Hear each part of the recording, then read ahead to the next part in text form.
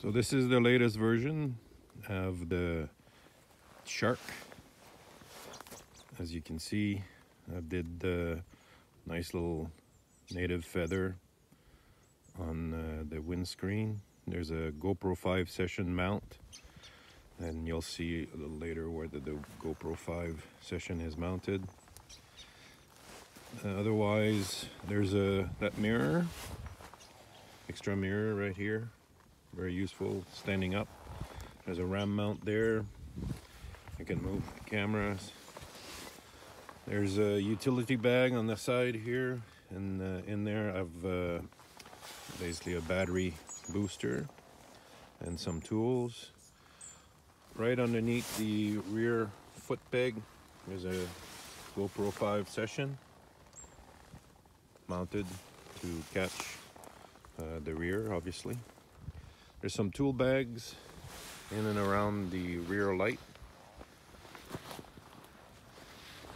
from Givi, and then my BMW Motorcycle Club logo above, so they can see my Canadian flag. I have a Gerber knife for going camping, and on this side the other utility pouch with full set of tools. Also, there's in the little tool bag on the bag, I have my first aid kit, as well as puncture repair. There's a kryptonite bar or wire that can be used to tow, or obviously to lock the bike.